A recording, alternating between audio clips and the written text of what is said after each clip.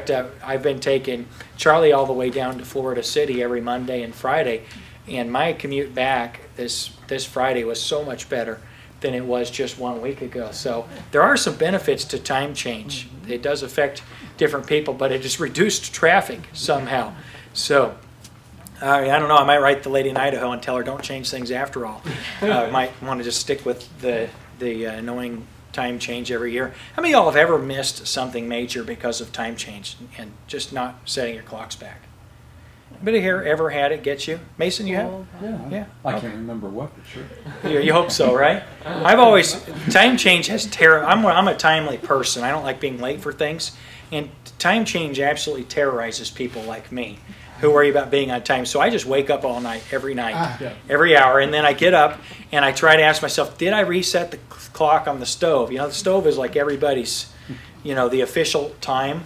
And so then I always worry about what if I set the time, what if I set the stove clock and then Melissa set the stove clock, you know, and then what if we changed it 2 hours? So I really don't know what time it is. And then when the cell phones came out and they started automatically updating time on you, I mean, there's just no way to know whether somebody fixed the clock or messed up the clock. But I have a funny story about time change that happened in college sometime. It was a prank, and if you'd like to hear about it, I'll give it to you on your own time if you'd like. So anyway, Brother Dave Angusath is going to come up after our last song, and I want you to have as much time as possible. So all the announcements that are necessary are in the church bulletin, and so you avail yourself of that. Make sure you know what's going on and what's up and coming. Okay, Taj, why don't you come on? Oh, we got to do an offering. Yeah. Charlie, why don't you come on? Find the offering button. All right.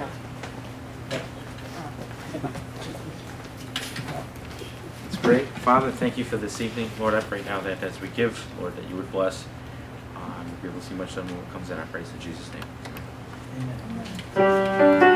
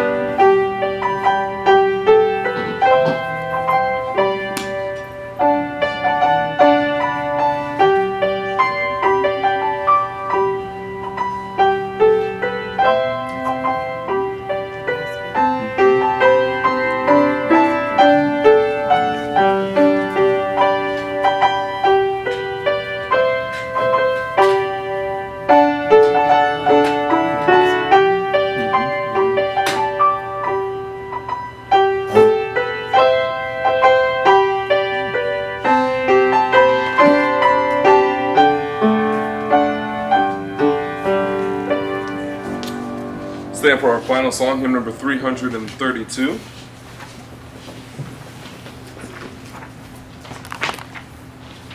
Hymn number 332, My Jesus, I Love Thee.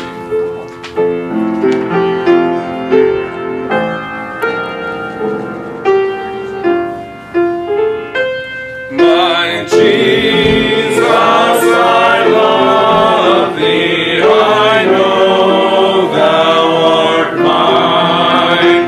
For Thee all the follies of sin I resign.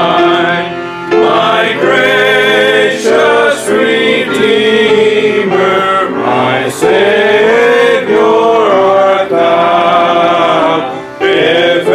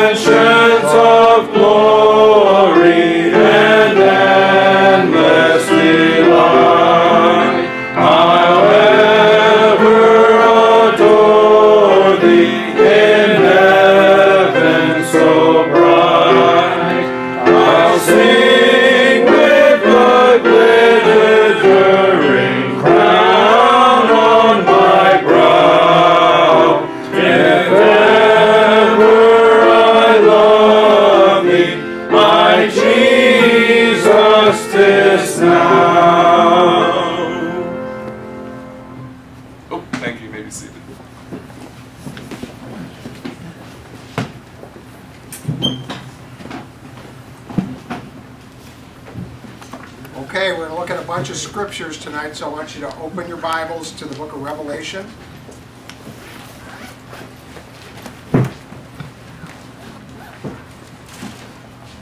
Some of these I might not normally have you turn to, but boy, like this one, you need to know where this verse is. This will be one of those top of the list for you to memorize, I would think. Before I get started, I want to make sure that everybody gets a couple of these greeting cards that are at the back. My wife's a watercolor artist. She's done all these cards. They have scripture on the front, inside, and the back, and they have the plan of salvation on the back. So it's a great way to witness to somebody. I don't know exactly what's back there, but she's got birthday cards and thank you cards and encouragement cards, and several of the cards are actually blank. So you can put your own message in it, and it can be for any occasion, an anniversary, a wedding, whatever, get well. But pray about it and send a couple of these out, okay? It's not going to cost you anything but the stamp. And it's a pretty nice card. They got, I mean, once you see them, they're phenomenally good cards. They actually got an old-fashioned hymn on every card inside, and the words to that powerful hymn, and a little 2-3 sentence biography about the person that wrote the hymn. So that in itself doesn't require much more of a message. It's a great witnessing tool. Take advantage of them. We want you to be a part of our ministry, and we'll be a part of your ministry as you send those out. So we'll look at a verse of scripture here, and then we'll pray, and then we'll get into the message. My ulterior motive here tonight, Pastor knows this already, is I'm hoping that you guys, I whet your appetite, so maybe that next year when I come back, I'm already booked from this point forward before we go home at the end of March, beginning of April. But I'm hoping to actually do a longer meeting here next year. We'll plan it ahead of time maybe. If it works out, because I know that's a busy time for you anyway. But our plan next year is being out here for 3 to 4 months. I sure would like to do like an all-day Sunday or a couple of days or 3 days in the middle of the week or something like that. Because there's a lot we can learn about understanding about clay. And I'll get into that a little bit tonight. So let's look at this one verse. To me, I use this verse, I refer to probably half the messages I preach, just because I think it's such a great verse. Revelation 4, verse 11. The Bible says, this is the 4 and 20 elders. They're worshiping God up in the throne, up in heaven. And they're I think in unison, they're crying out to him, O Lord, thou art, excuse me, how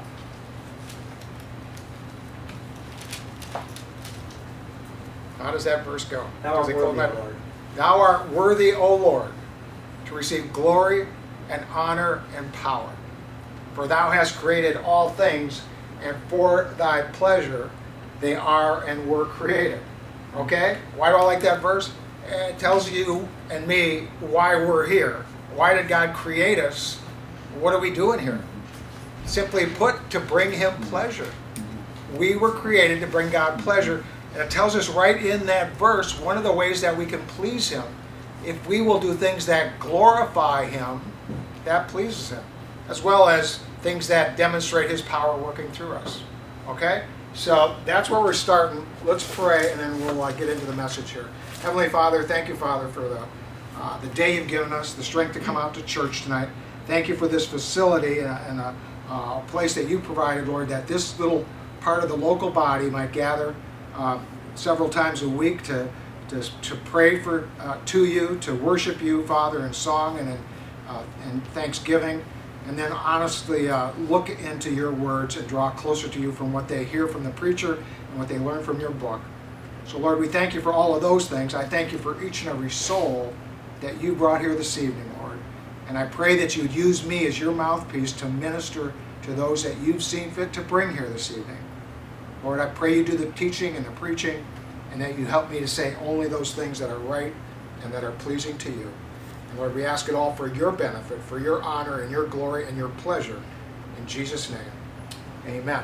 So I'm going to get started here a little bit, and I'm trying to think of the best order. I want to mention this right up front. I'll catch up with sometimes what I'm doing and explain myself as I get going here. But I really want to make something real quick here. I want to ask you something. I don't want any response, but I want you to question yourself. Did you pray tonight before you came to church that God would speak to you through who's ever preaching here, usually Pastor Price? I hope you did. That's how God works. God works through a man to speak to men, women, and children. And he's done that all throughout man's history. He uses a man to speak to groups. And the Bible says in Ephesians that this part of his local body, you've been given a gift. The gift of a pastor teacher. It's a gift to you. Take advantage of that gift. And before you get here, at least on Sunday morning and Wednesday night, be praying that God would specifically speak to you through your pastor, because that's what he wants to do.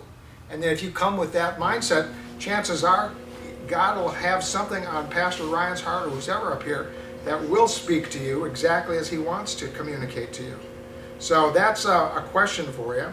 The other question I want to ask you is, we just read in Revelation 4, the purpose for our existence, to bring God pleasure. I think the greatest discovery any person can make, understanding that God has a plan for you, all right? A plan of a specific way that you, and only you, can really bring him a specific kind of pleasure that he created you to do, okay? That's why he made us all individual, all unique, that he's got certain things that we're going to be equipped to do. Now, I'm making a little vase here, and I'm trying to make something very similar to what I've already got up here. I've got one up here. It's kind of hard because it's been drying. This one is actually very soft. And that's the only difference in the color. They're both made out of the same clay.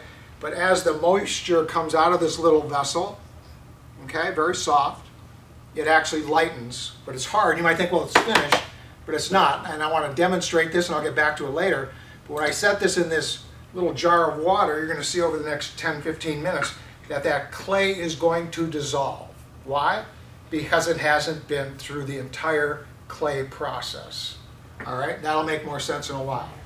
So, I hope that you would pray selfishly, even tonight, right now, in your mind, that God would reveal, maybe during this message, maybe later tonight, sometime in the near future, if he hasn't already, that God would reveal to you what his perfect will is for you individually. That may seem like a selfish prayer, but it really isn't. God does want to reveal his will to you. And he's going to do it primarily through your circumstances, but through the pages of that book that he's given us. And you just can't spend too much time in that book. So I think that's the greatest discovery that man can make, discovering what God's will is for him. I think God gave us, he hardwired every single one of his creatures, especially human creatures, with a kind of a mindset that has curiosity as part of it. I don't know about you, I think most people have at least a degree of curiosity. I know history is full of people that have spent their life searching for things, trying to discover something different, something new. I mean, you know, we all know about Columbus and how he discovered North America. We know about Ponce de Leon, right? He discovered Florida, looking for the Fountain of Youth, I think. But all throughout history, man has had that curiosity. I think that's because God wants us to be curious about why we're here. He tells us right in that Bible to bring him pleasure. He also wants us to get curious and maybe discover more that we can learn about God, and especially how we relate to God. Okay? So maybe different ways specifically that we can please him. Specific ways that we can glorify him and honor him and demonstrate his power working through us. So the greatest discovery is not some archaeologist that has been digging over there in Asia or somewhere in some country across the water there for years looking for some ancient artifact. It's not some astronaut out in space trying to find life on another planet or anything like that. It's not some chemist tucked away in some building trying to discover how to extend life of human beings. The greatest discovery you can make is to find God's will. And then, of course, hand in hand with that, probably the best knowledge you could ever attain to is to understand exactly how that will relates to you. And then thirdly, the greatest achievement you could hope for is to perform God's will for your life. And the truth of the matter is, it's not us performing that will, it's God's going to perform his perfect will through us. once we find out what it is, and then allow Him step by step to prepare us to perform that perfect will through us. So, I'm going to use clay as kind of a metaphor to drive home that statement and why that's important. So, what is it about clay? Well, I'll back up a little bit and tell you about my personal testimony, because I made a profession of faith. I did not grow up in a Christian home, but I did make a profession of faith. I was in about my mid-20s, and I was up in Minnesota where I was raised, and I was hanging out with some people from Campus Crusade for Christ, I believe it was called. I think that was an offshoot of Billy Graham's ministry, one of his ministries. And anyway, I noticed something different about those people, and I started hanging out with them a little bit, went to some church services, maybe for the first time heard the gospel. And I say I made a profession. I never went down to an altar. I never made what I call a public profession. I was never baptized, okay? And none of that has to do with your salvation. I mean, it doesn't, it's not required for salvation, let me put it that way. But making a public profession, getting baptized, that's a great testimony, something you can kind of pin a nail on, so to speak, if you get saved. But I want to tell you this. Made a profession in my mid-20s. 30 years later, I finally surrendered to the Lord. And there's a big difference between you getting saved and you surrendering. Now, to get saved, you surrender to salvation, and that is a one-time deal. But for you to surrender your life to serve the Lord, which is what He wants from all of His children, all of those that are saved, that's a daily, minute by minute, if you want to say it that way, decision that you can make or not make. You know, Paul, on the road to Damascus, the first words out of his mouth after he got saved was, "Lord, what wilt thou have me to do?" And that's the mindset a surrendered person should have every single day when they wake up. Lord, what wilt thou have me to do? So, big difference, saved and surrendered. What happened in 2003, now I'm in my mid-50s.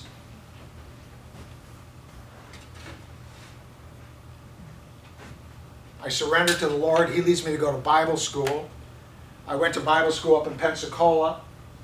Shortly after I got out of Bible school, he put me in full-time ministry doing what I'm doing right here, making pottery and preaching. And I started out with one very long message that now when I go into churches, I take 3 whole sessions to do that. Okay, and that's about the judgment seat of Christ and the fact that Christians, people that are saved, people that are born again because you're trusting in the Lord Jesus Christ and Him alone for your eternal salvation, they will stand before God one day and give an account of their works. We'll cover that a few verses before we close tonight. So, I get into ministry, and of course He's got me doing what? Making pottery, because God doesn't waste anything. You see, all those years I was saved but not surrendered, I was making pottery, and that's how I earned my living. To this point, I've probably been making pottery now for a little over 42 years, I would say. I've got the numbers right. So, the pottery is not a problem for me, it's the preaching, you know. So, and my pottery does suffer a little bit when I am preaching, but I don't have to pay too much attention, and I don't pay too much attention to what I'm making up here. God's not a waster of anything. He used clay, and I'm going to justify that. And to do so, why don't you turn to Isaiah chapter 64. Old Testament, Isaiah 64.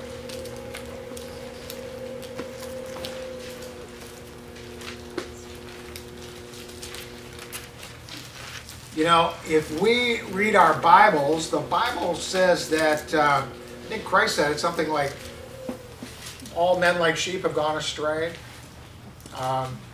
There's verses in the Bible that liken men to trees. You know, if we learn about trees, we can probably learn a lot about man. If we learn about sheep, we can learn about men. Well, doesn't it stand to reason if we were made out of clay, that we can learn a lot about man and God, the one who shaped us, if we learn about clay? And I thank God He gave me this unique ministry, because part of the big thing with me going to Bible school, it was not to get into ministry. That was the furthest thing from my mind. I was very opposed to getting up in front of people and speaking. I have been my whole life, and I was actually even through my first several years of evangelism, okay? I've just recently gotten somewhat comfortable being up here, okay? And I hope it comes across, because now I'm really starting, after getting into my 11th year, starting to kind of enjoy myself. And there's nothing wrong. I think Pastor Price enjoys himself when he's involved in ministry. You know why? Because right now, that's God's perfect will for his life. Right now, today, maybe not tomorrow, but right now, today, this is God's perfect will for me. And boy, he said he's going to give us our heart's desire. You know, all those years I was saved but not surrendered, I had a pretty good life.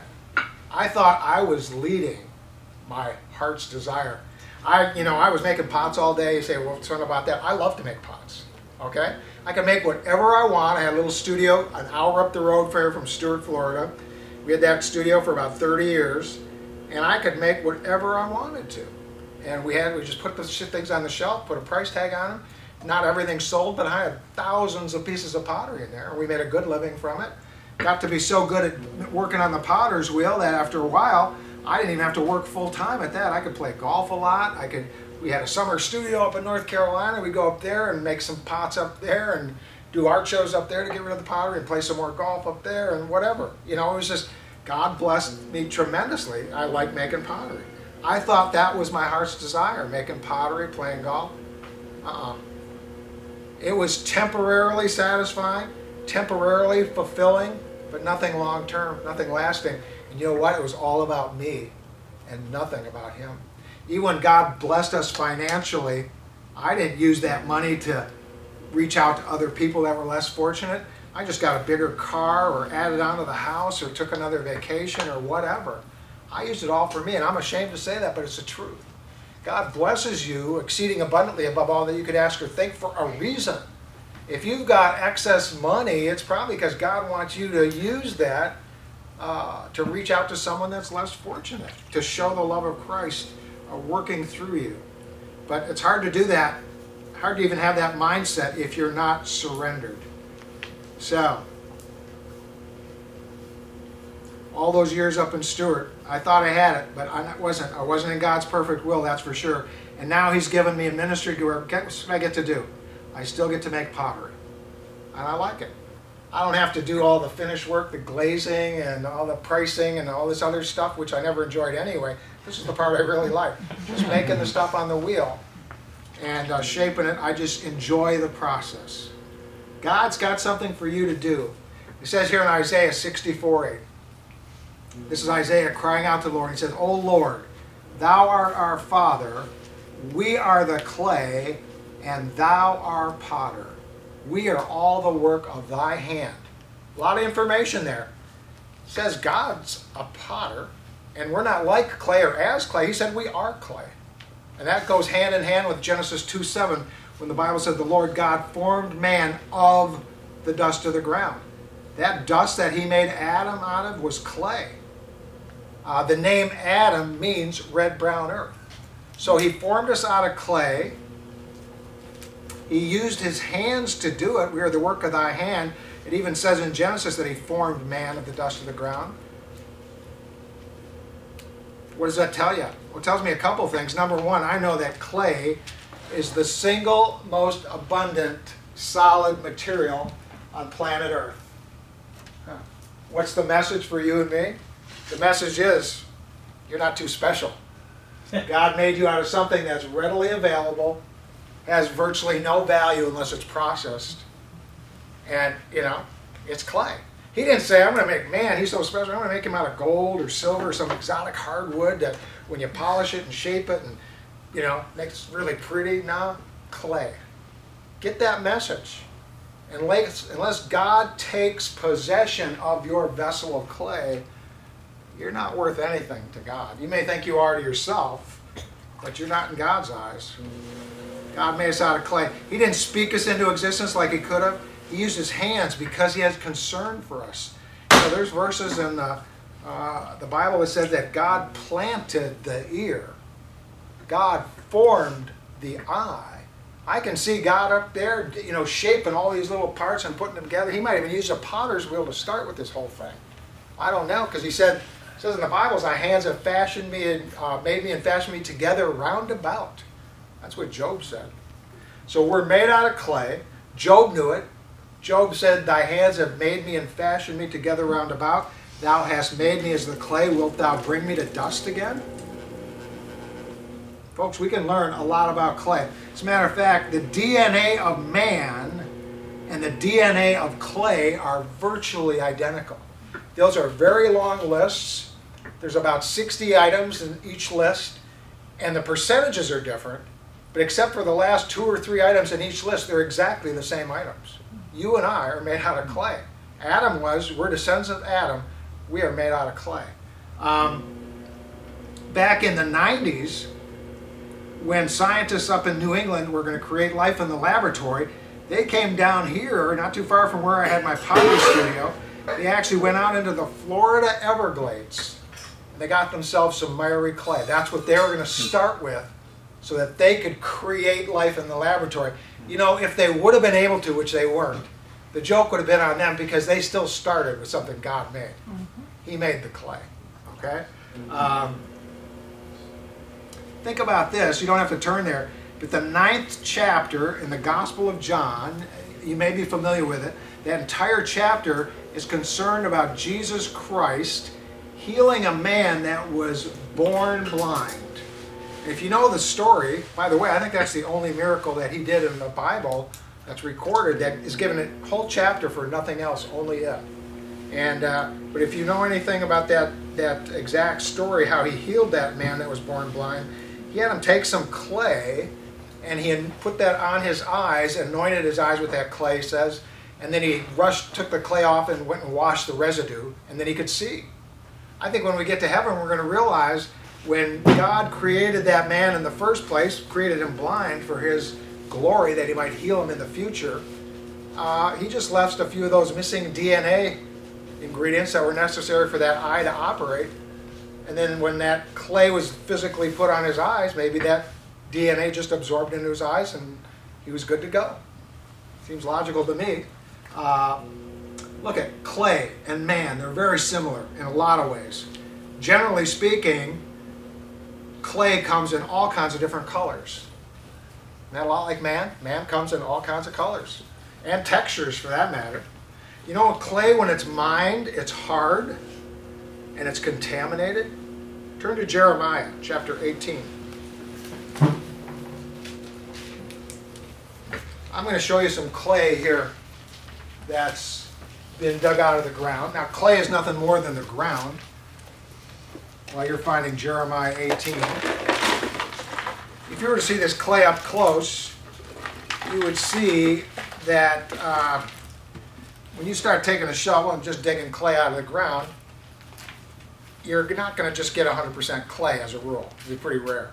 You're going to get things like twigs, pieces of paper, there's sand, there's rocks in here, there's leaves, there's probably other contaminants because this is nothing more than the ground.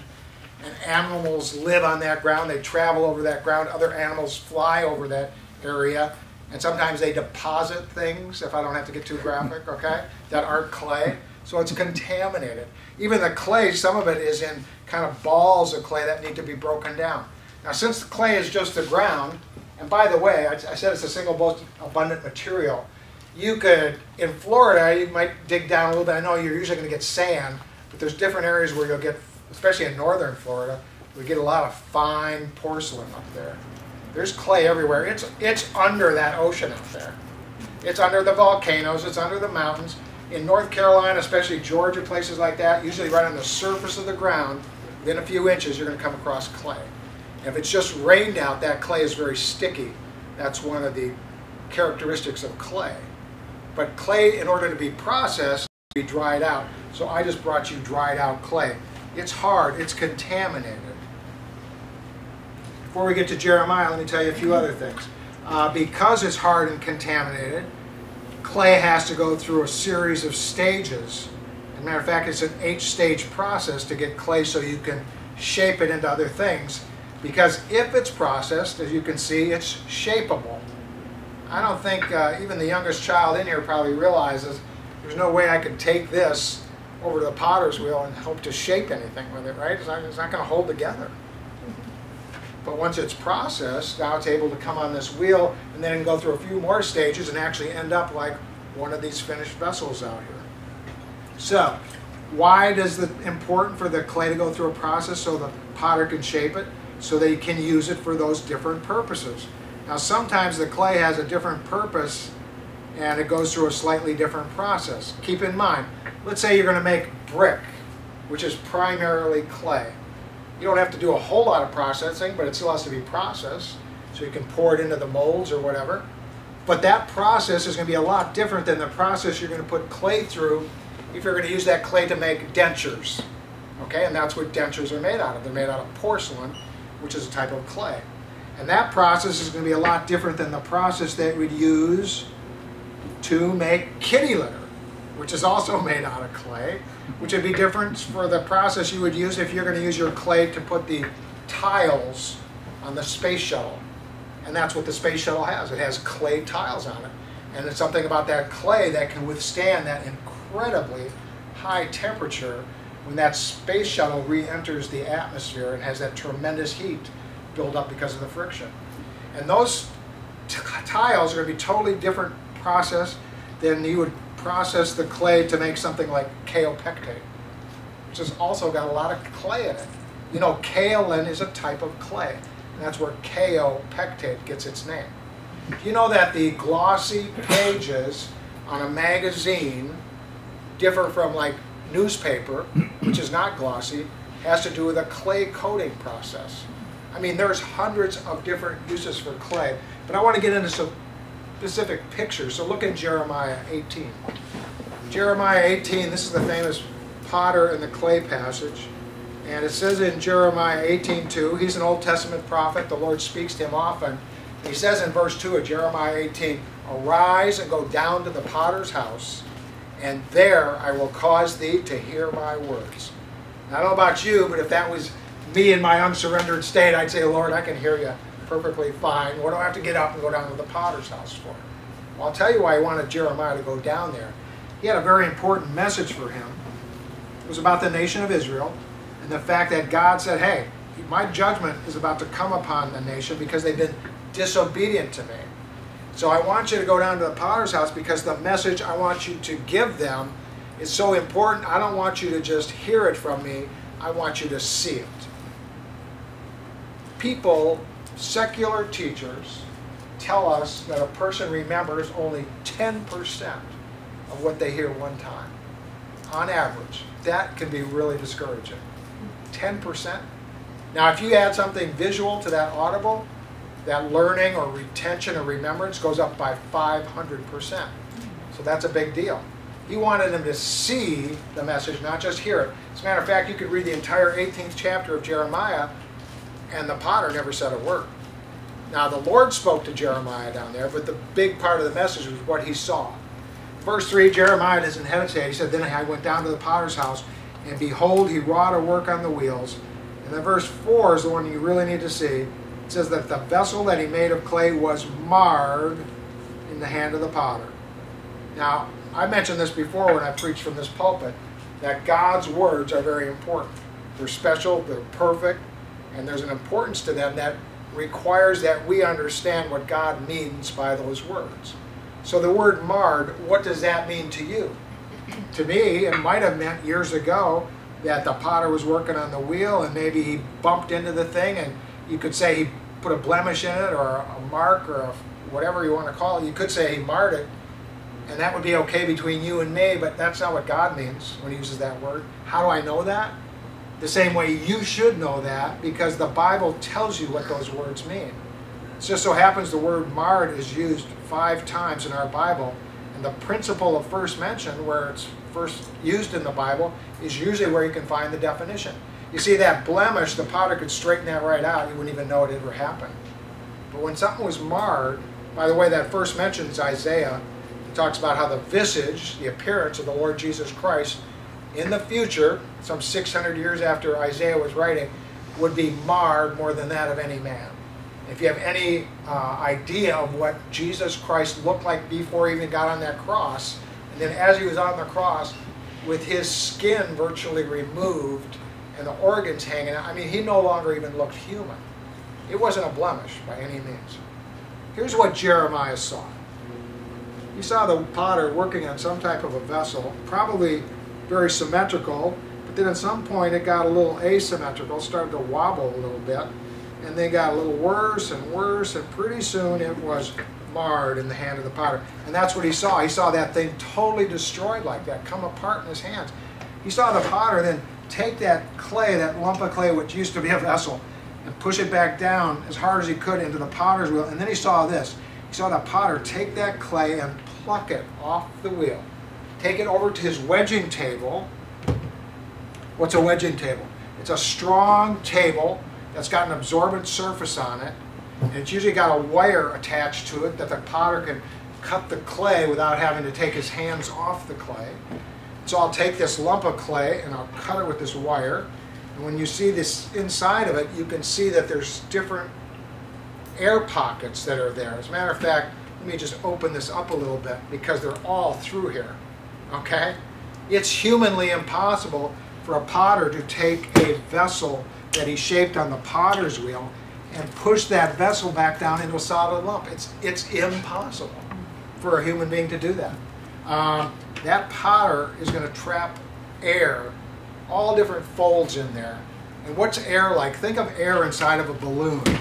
When the air can't get out, it's just almost for a potter with an air pocket, it's just like the air in a balloon. There's no place for it to escape.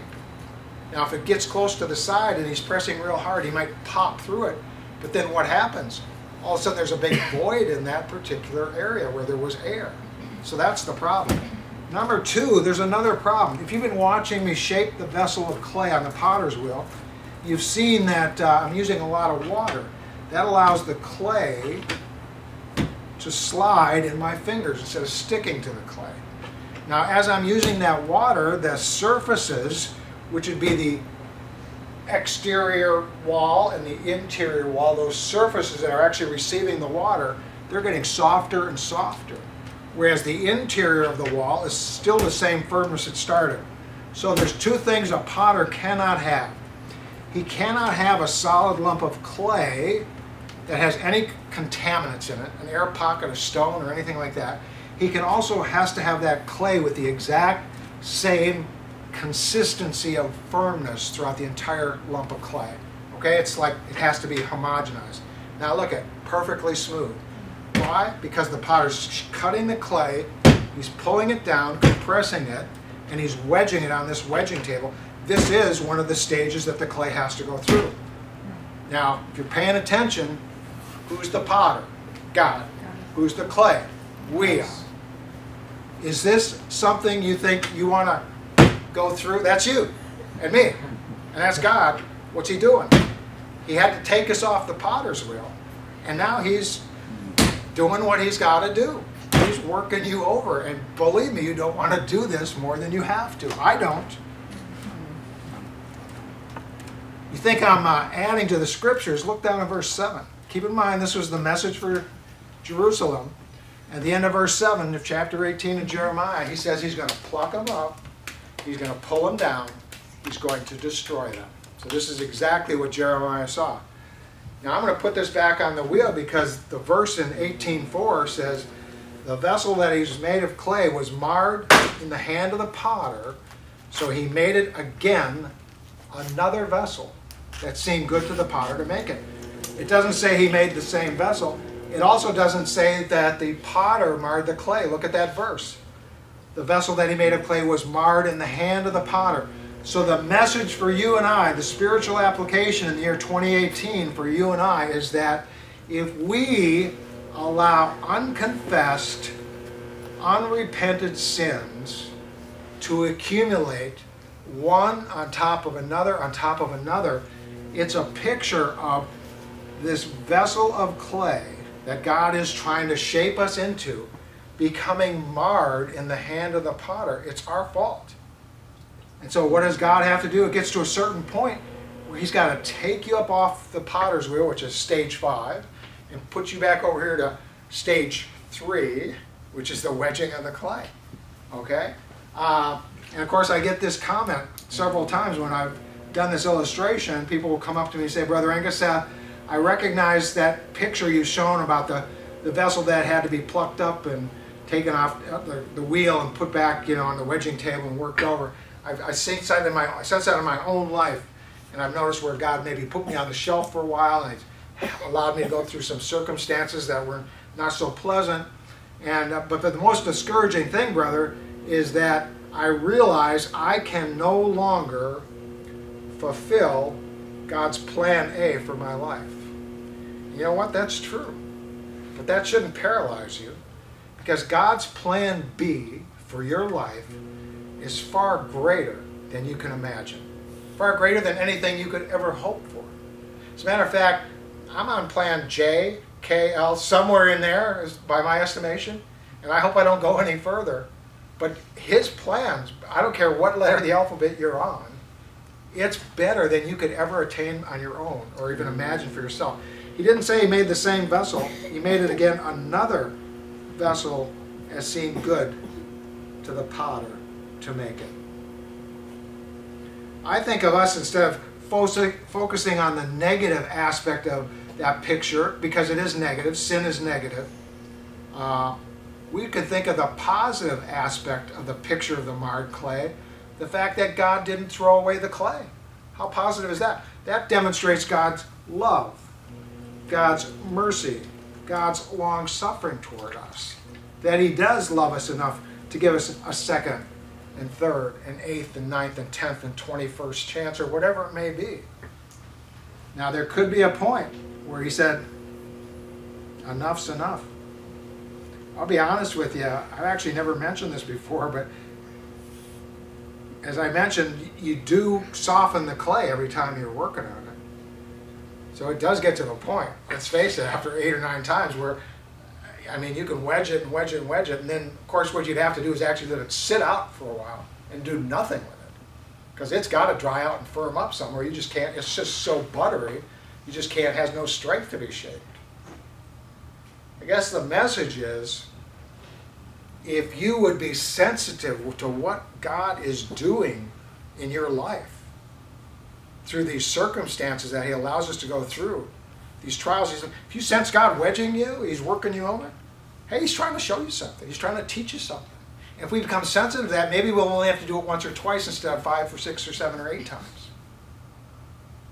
Because all he's going to do is prolong and intensify what he puts you through if he loves you enough and has enough invested in you where he wants to get that pleasure out of your life, that he knows he's capable of bringing himself through you.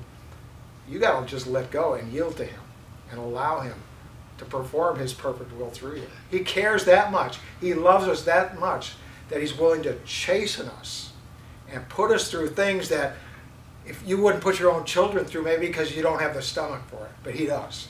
He loves us that much. He cares for us that much. Let's look at a couple other pictures here. I want to show you some concrete pictures. We already saw this one. This is a picture, by the way. The potter, the first thing he has to do to dig the clay out of the ground.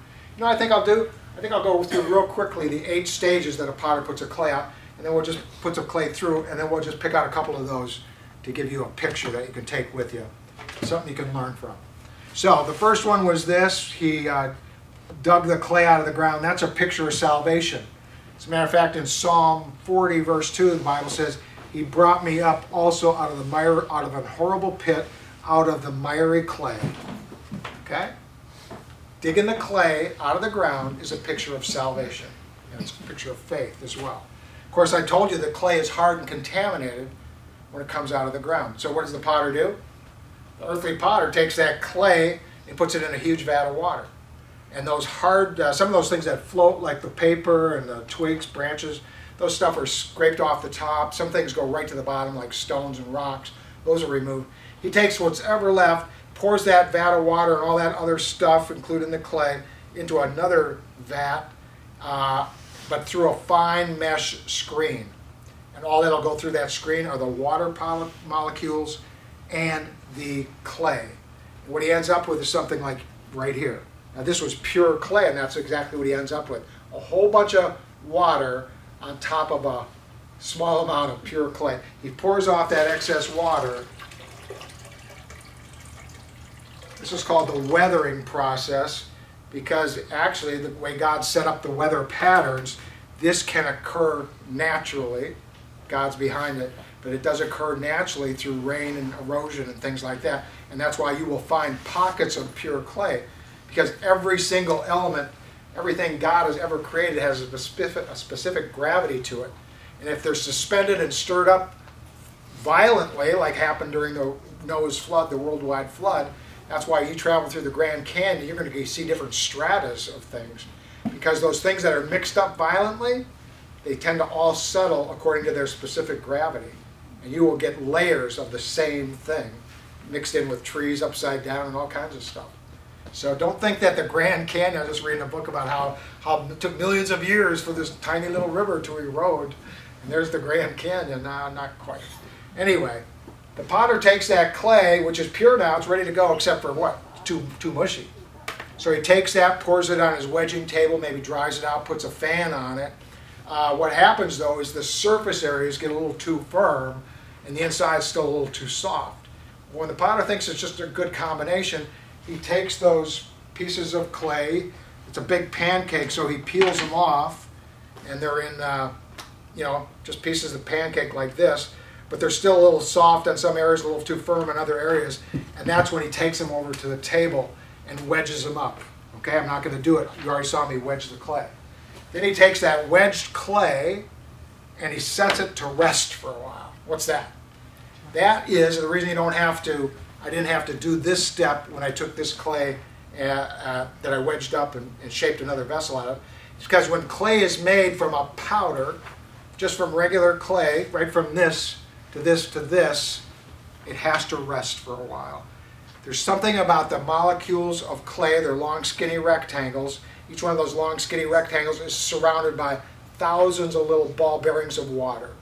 Okay, and those things slide on one another.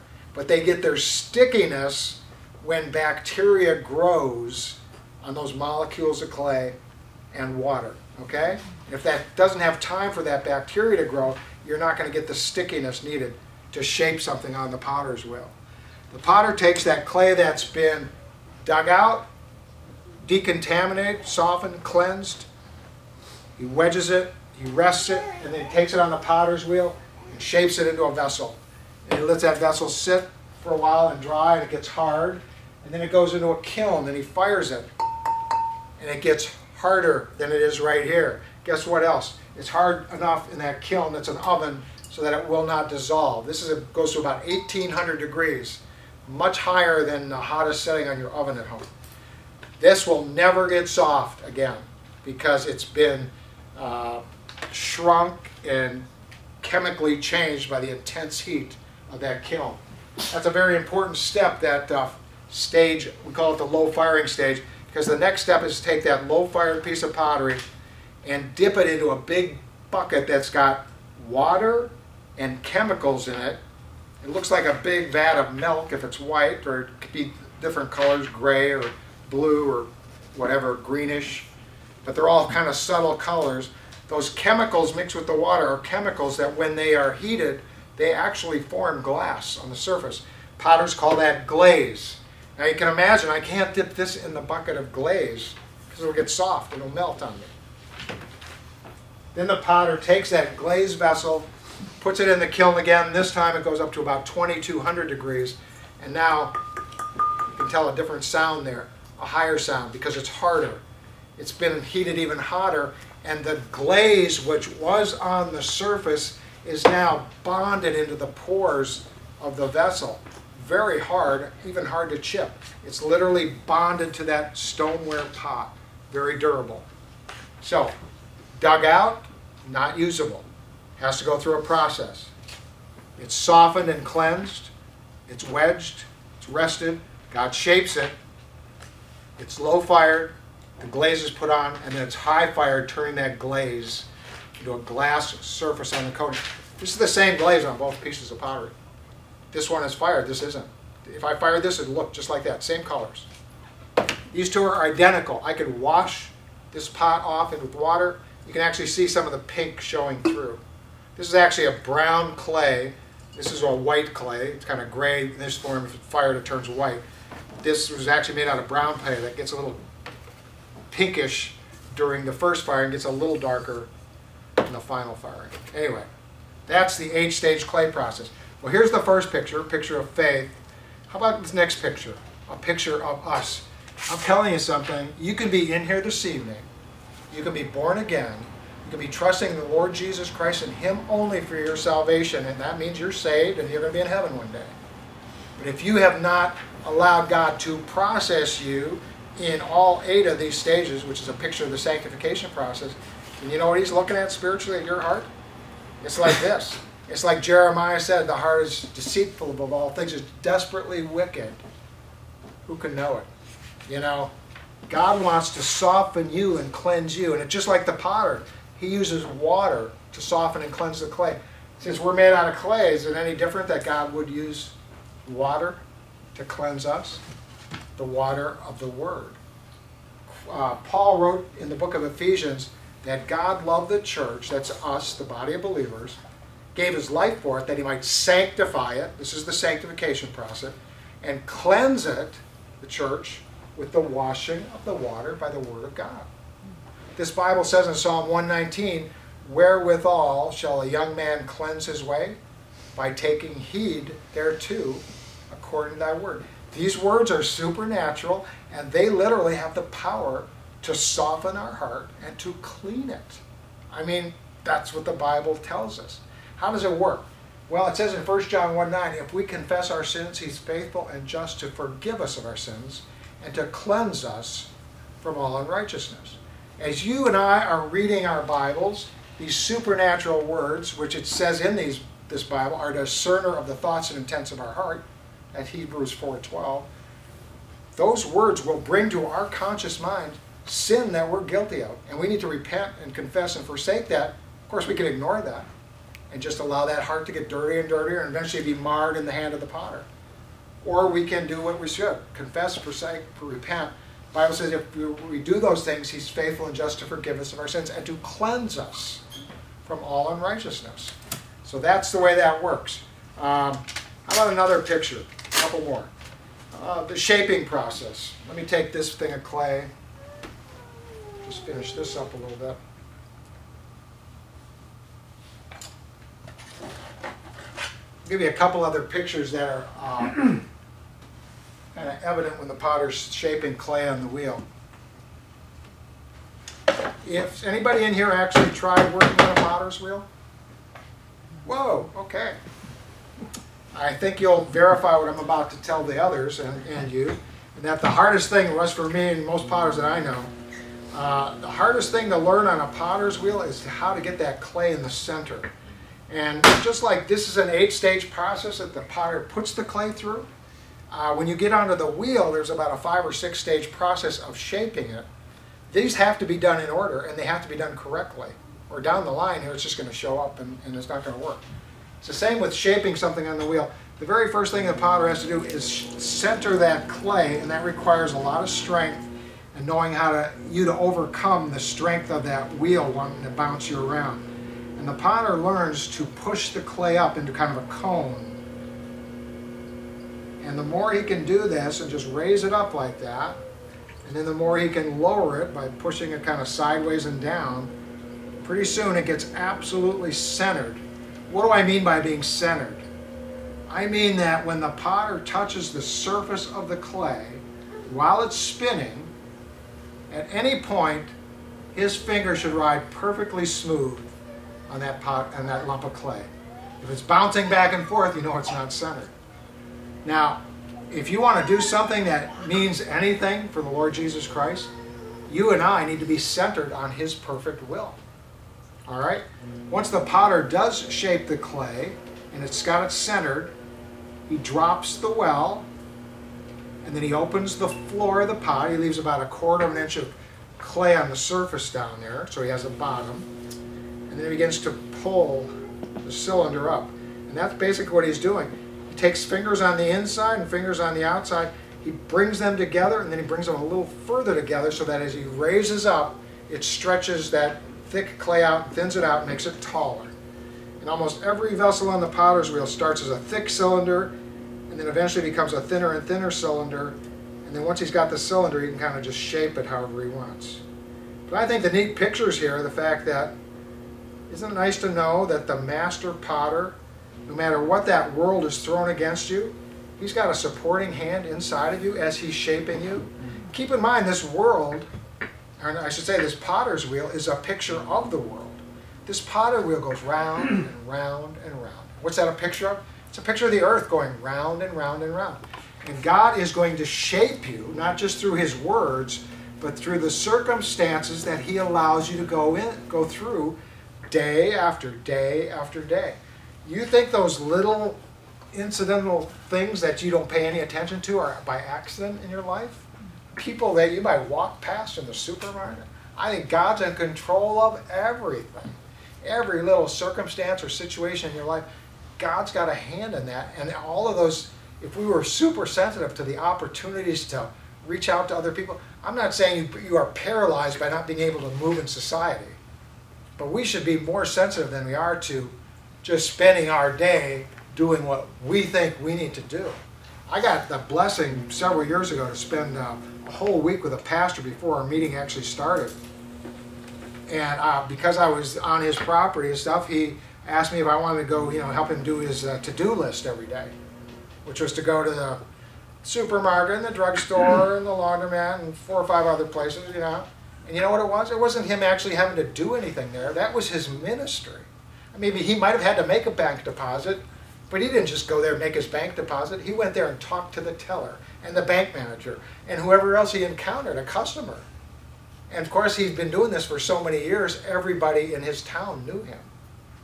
He'd go to the grocery store, and I don't even know if he bought anything. He just talked to several of the people working in there. That was his ministry. He did things, he accomplished things, he ran the errands he had to run, but they were secondary to him doing his ministry. He was very sensitive to God's opportunities just to befriend people, to be a witness and a testimony to them.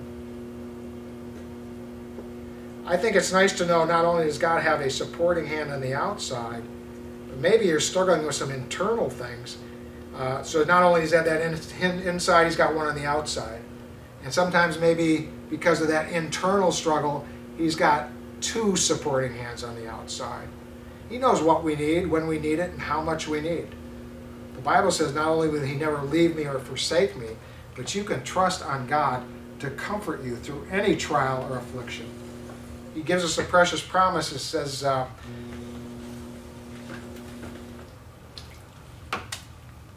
that he will not cause us to suffer above that we are able to withstand. I'm not quoting the verse exactly, but it's in Corinthians.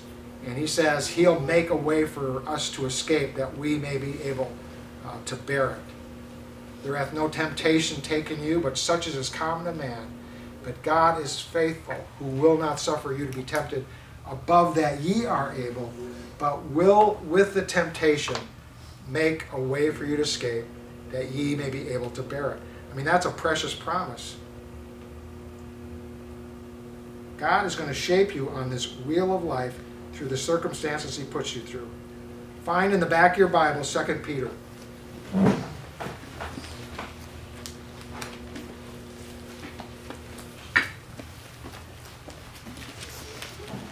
then I'll give you a minute, and I want you to raise your hand once you've found 2 Peter.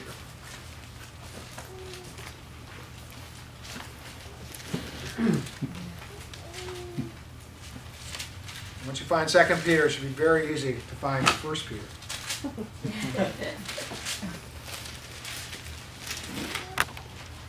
Now, the last picture I want to give you tonight is this picture of the fired vessel. I told you that glaze is literally bonded to the surface of the clay. This is actually a picture in the sanctification process of charity. And Paul said, we're going to read about Peter here, but Paul wrote in one of his epistles to put on charity, which is the bond of perfectness. Here in Peter, 1 Peter 4:8, the Bible says, and above all things have fervent charity among yourselves, for charity shall cover the multitude of sins. And then skip down to verse 12. Peter writes, Beloved, think it not strange concerning the fiery trial which is to try you, as though some strange thing happened unto you. But rejoice, inasmuch as ye are partakers of Christ's sufferings, that when his glory shall be revealed, ye may be glad also with exceeding joy. If ye be reproached for the name of Christ, happy are ye. And then verse 16, yet if any man suffer as a Christian, let him not be ashamed, but let him glorify God on this behalf. You know, this clay process actually puts the clay through two different firings. And actually in the sanctification process, God's going to put us through two different types of firings as well. But this final firing is a very intense firing. Why? Because God is going to ask us, he's going to give us opportunity to suffer for doing well. So if you're in 1 Peter, look in chapter 3, verse 17. 1 Peter 3:17, for it is better if the will of God be so that ye suffer for well-doing than for evil-doing. You know, it's not that big a deal to suffer for evil-doing, but when you're asked to suffer for well-doing, that's pretty hard to take. But that's what it means about partaking of God's divine nature of charity.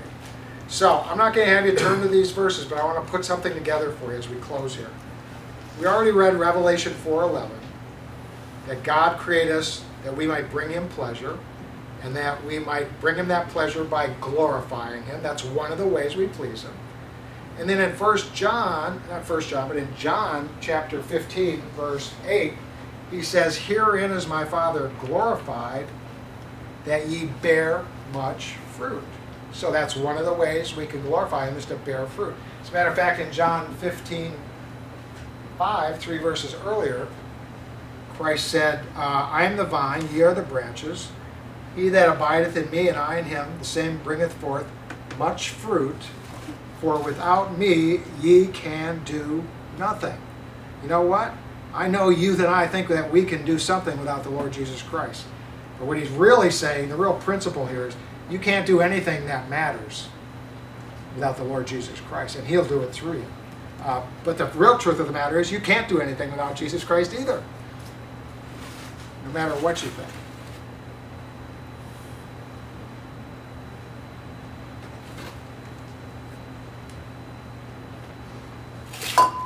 So, we bring him pleasure by glorifying. We glorify him by bearing fruit.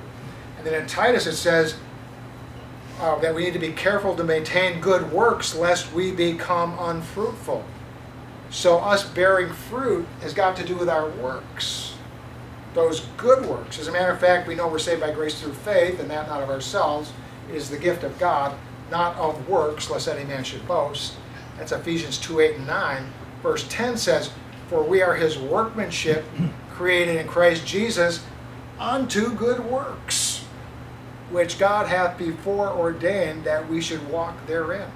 He's ordained that if you are saved, he wants you to get out and do some good works, actually him doing them through you, that you can bear fruit and glorify him and bring him pleasure. It goes full circle, and it's a never-ending circle. You just keep going round and round and round and round. Listen. Let's look at one more. Let's look at two more verses here. Corinthians. I got to tie this in. We'll start in 2 Corinthians 5.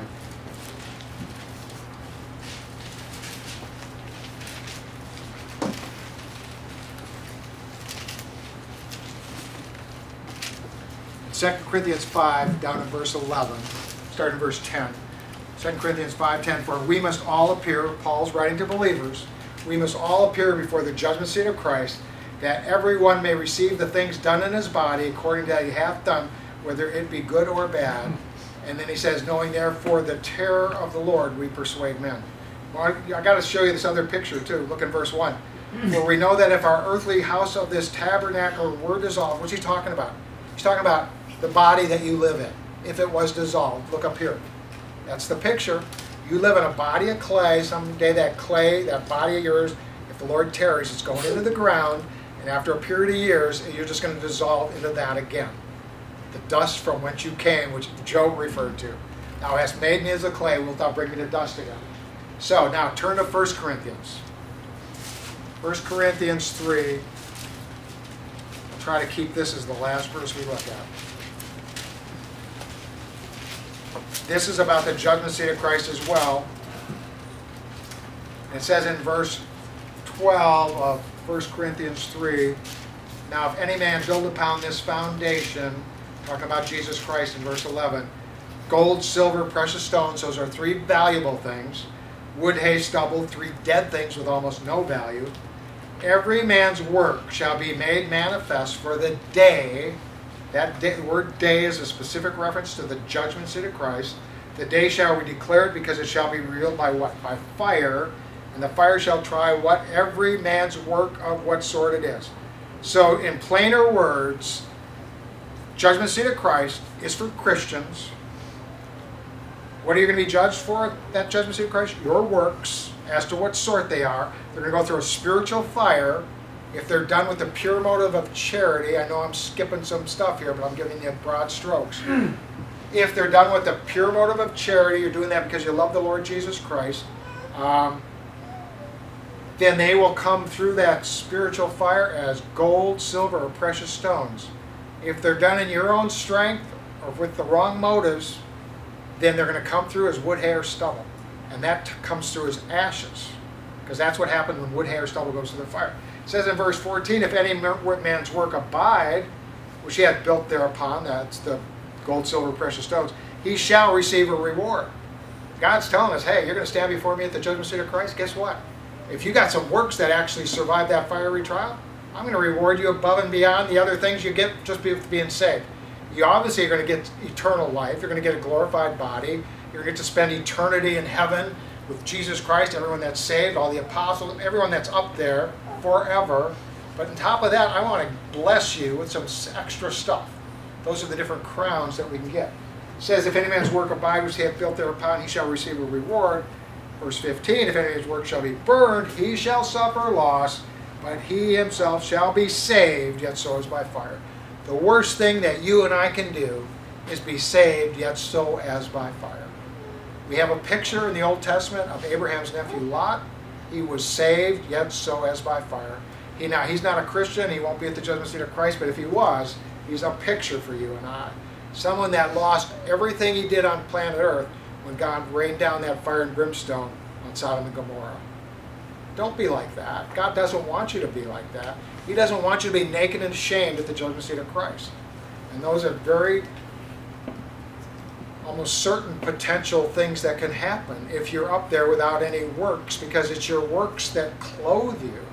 It's your works that build that spiritual house.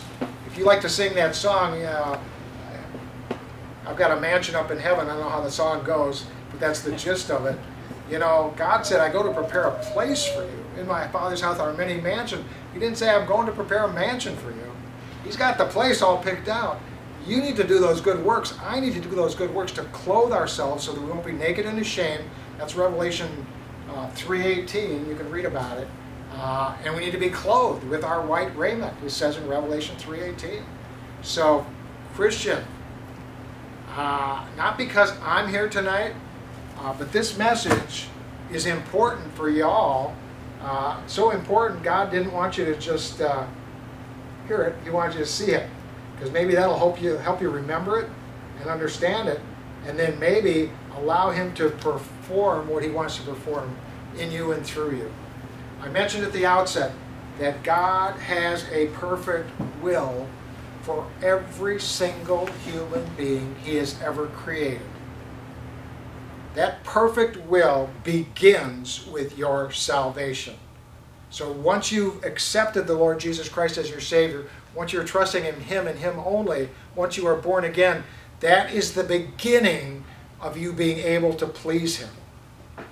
You know, if you take that verses that I did full circle, starting with Revelation 4:11, then talking about the fruit and glory and so on, it just comes back to where, when you think about it, we're going to be tried at the judgment seat for how much pleasure we brought Him.